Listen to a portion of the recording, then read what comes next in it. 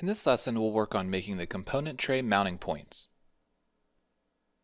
After completing this lesson, you'll be able to capture position, create a projected sketch, and create construction geometry. With most of our components inserted into our design, it's now time to start thinking about how they're all going to be held in place.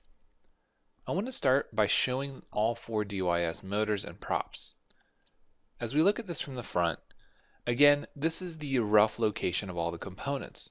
We're going to be moving them around a bit more when we start to design the tray. But as we look at this, we have our flight controller, we have our power distribution board, we have our batteries, we have the controller receiver, and we have 2 ESCs. And ultimately, we're going to have 2 on the other side. What I want to talk about is how we're going to go about the process of mounting these. In general, when you start a new design or you make something like this, you're going to run into an issue where you make a design, you print it, and then you start to figure out things that work well or don't work well for whatever you're designing. Now that's the case with every design. There's an iterative process that has to be gone through in order to find out these things. Now in our case, we don't really have that luxury because we're going through the design process in sort of a one-off fashion. So I know from past experience that making this body all one piece, one solid piece, does work in the real world, but it makes the assembly process quite a bit more difficult, and it makes addressing problems with components or issues with wiring or even replacing components very difficult. So the way that we want to approach this problem is to create a scenario where we can remove the tray that holds all the components, or most of the components, I should say. Now we will have a camera that's going to be located on the front, which is this area right here, and we will have the transmitter for the video signal located on the back. Now this means that this component right here that receives the signal from the ground station or the controller is going to have to move around a little bit. But what we want to focus on are different ways that we can mount a component tray that can hold all the things that we need to, not interfere with the propellers, and hopefully add a bit of structure to the device. So as I'm looking at this, I can see that the ESCs are going to take up a good bit of room. As I go to the front view, I can tell that they can move inward just a little bit. So I'm going to get started by moving them over. Now what you want to do is you want to select the components. Now in this case, as we look through the browser, we have various components and we have the DYS ESCs. I'm going to control select both of them and simply just move them around. Now the reason we can do this is because they're not grounded in 3D space. Once they're in a location that is a little bit more out of the way, I'm going to use the capture position option. So they're not fixed in space, they're still able to float around as needed, and I can revert back if I accidentally move them or if I'm just playing around with their positioning.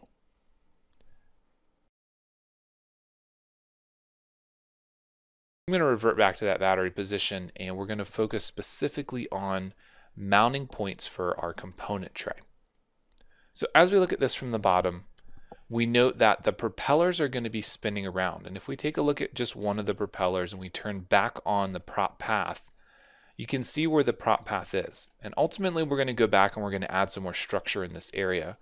So it looks like we can create a mounting point maybe over in this corner right here. It could add some additional structure. So we'd be tying in from this point, coming over to this point. And then we need to figure out places that we can mount internally on this body here. And it looks like maybe in this intersection point will give us a bit of structure and it'll help strengthen things up. And that'll tie in over here as well. Now remember, we're working totally off symmetry, so the only thing we need to do is model 2 of those points. And one here we can mirror forward and one here we can mirror across, and then we'll have all 6 of those mounting points. So now what we want to do is make sure that we activate the X-star component. Now the X-star component activation is going to be important so that any sketches or features we create are internal to that component. If we start creating them at the top level, then sketches will be created in the X-star file, the V35 file, and then we won't have them located internally to this X-star component. The next thing that we want to do again is figure out those locations. Now we have these smaller batteries, and if you do remember, I did talk about the fact that we wanted to keep it flexible so that we could use bigger batteries as needed. Now this is an area where we're going to have to decide what's important. Now in our case, the component tray mounting locations, for instance in this point here and this point here, doesn't necessarily have to be below the battery. Right? The batteries can mount on the external portion of this case, and the case can just hold things like the power distribution board, the ESCs, the flight controller, and the receiver from the controller. So keep that in mind that as we're looking at this in 2D, it doesn't necessarily limit the location of the batteries or the size of the batteries. We can still have the freedom to make those a little bit bigger or smaller as needed. So we're going to carry on with these locations. And the first thing that I want to do is I want to make sure that I am looking at these locations from a symmetric point of view. And what I mean by that is I want to hide some of these things. I want to hide the batteries. So I'm going to hide the Turnigy batteries. I'm going to hide the ESCs so that way I'm not obscuring anything. And I'm going to hit P on the keyboard to project. Now this automatically says, hey, you need to be in a sketch in order to make this work. So we're going to use the top plane, which is the XZ plane, to start our sketch, and we want to start projecting some geometry. Now I'm going to bring in these filleted corners here, and I'm also going to come over here and I want to bring in these filleted corners as well. I'm going to go ahead and say OK. And then using the line tool, I'm going to go from the midpoints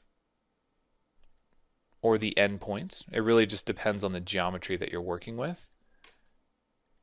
And I'm going to create some structure. Now each of these lines we can hit X on the keyboard, or we can use these construction option in the sketch palette. And that way we have a construction line. And the reason that we did this is because we hit C on the keyboard and we can draw a circle at that center point. Now one thing we can also do, I'm going to hit escape and I'll show you here that if we hit C again and we draw the circle that's not snapped to the midpoint of that line. Now with the circle drawn on this line not snapped to the midpoint, we can make it coincident with this endpoint, and we can also give it a relation with this arc. Now you'll notice in this specific instance it doesn't give us a tangency option. Now what that's telling me is that this is not a true arc and that its converted entity is not able to have that relation. And that's okay for us because we can actually just increase this size until it's roughly the right size, and you'll notice that we're almost touching. And what we're actually going to end up doing is we're going to take this circle and we're going to offset it a bit larger so that we intersect with all of these ribs. So at this point it looks like it's fairly close to touching. I'm going to hit D on the keyboard and I'm going to give this a 9.75 millimeter diameter, and it looks like it's about fairly close to touching those. Now I want to take this and I want to offset it using my sketch offset option, and you can also use the sketch drop down and go to offset, or you can hit O on the keyboard. We're going to take this and we're going to offset it outward 2 millimeters, and this will take us right up to this edge and right up to here. Now because that could potentially cause problems if the external fillet is a different size, we're going to limit that just a little bit by going to 1.75 and saying OK. Now it's also okay because this internal edge, I'm going to hit X and make it construction, and what we're doing is we're creating a solid boss there. Now I'm going to do this in this area as well using the same type of geometry. So I'm going to draw some lines going from here to here, then I'm going to come into this point and draw a line. And you notice that this one's underdefined because it's not directly snapping to a midpoint.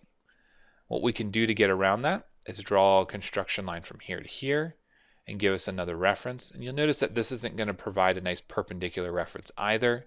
So I'm going to delete that line and delete this line. And we're going to see if we can snap to a center point over here. And again, it's not giving us that great reference. So what I'm going to do is I'm going to come down from this midpoint. I'm going to draw a line from here to this wall and from here to this wall. I'm going to make these two lines collinear. I'm going to make them perpendicular with this line.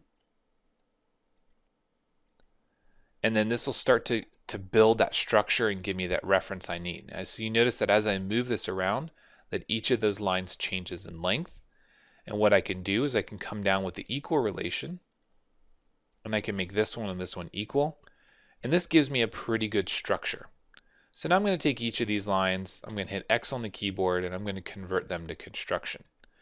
Now at some point in time, the constraints on the screen are going to start to get in your way. So I like to turn those off from time to time just to make sure the geometry that I'm working with is converted to construction. Then again, we're going to hit C on the keyboard. We're going to draw a circle, and we want to make sure that we have this geometry in here that is approximately touching those points. And then I'm going to add a dimension to it, in this case 15.5. We're going to use a sketch offset, and we're going to go out 1.5 millimeters. And in this case, you notice that 1.5 is actually overlapping here. So I'm just going to simply use 1.0. And we're going to say OK.